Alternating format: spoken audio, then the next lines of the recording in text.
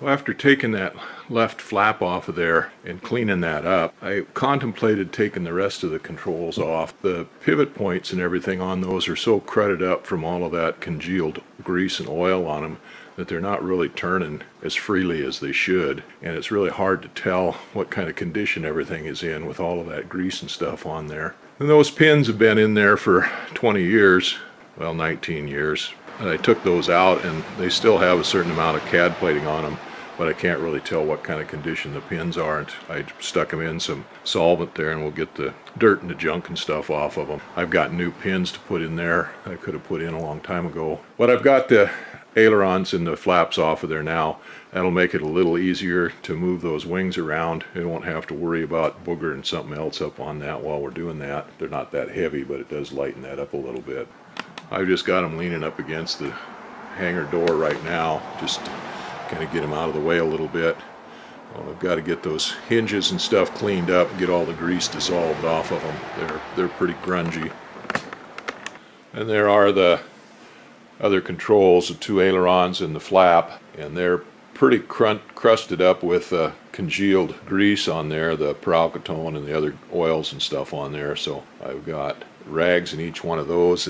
I'll have to wet those down with solvent again, kind of let it soak to soften that stuff up, and then I'll get that washed out of there and get those cleaned up. I went down to the hangar and worked on these other controls, the other flap and the ailerons. Finished cleaning all the gookumpucky, all of the peralkatone and grease and stuff off of those hinges on that. And that was pretty disappointing. Of all of them, this one was in the best shape. The other flap is not any better than this one as far as the hinges are on it. It cleaned up okay and it's serviceable, but the two ailerons, both of them, the paint flaked off the hinges, scraped it all off, got them cleaned up. But control horns on both of the ailerons they're still serviceable, but they're not great. This right one here, I brought it up here to the basement to work on it. That spar is corroded on it where the hinge attaches to it, where that control horn comes through there. It's cracked and corroded there. So I'm going to have to take that apart and get a new spar for that, I guess. Those others, I can clean them up. Like I said, they're still serviceable, still airworthy. I'll clean them up, put some Cora-Seal on them and stuff, and maybe some paint, and they'll be good for the season anyway. But that one there needs to be fixed before it goes back on the plane.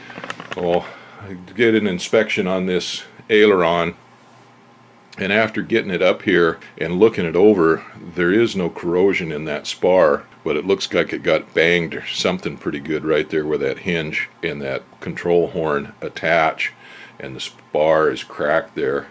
Got the fabric off of there, and just like that flap, they've got masking tape in here to cover up these rivets and these lines here and the screws and stuff, so that's going to be a pain in the butt to get off of there. Otherwise, everything looks pretty good in here, except down here on this end, on the outboard end of the flap.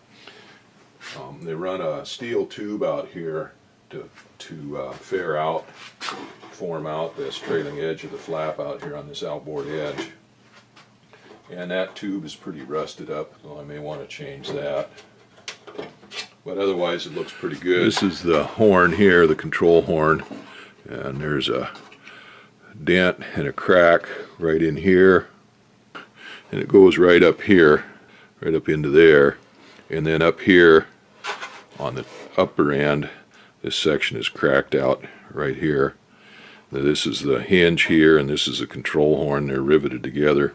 I'm going to call my mechanic and see if maybe we can put a doubler in that or anything, because it's not cracked all the way through, but it's just a start. So I'm going to call my mechanic and see if we can patch that, repair it by putting a doubler in or something like that before I replace the whole thing. But whatever I do, I've got to take this leading edge off here anyway. There's 4 sections of leading edge, and the inboard section there, center inboard, center outboard, and then the outboard section. And I have to at least take off these 2 center sections here to get in there to where I can work on that if it's possible to repair it. So I'm going to go ahead and get it ready for that.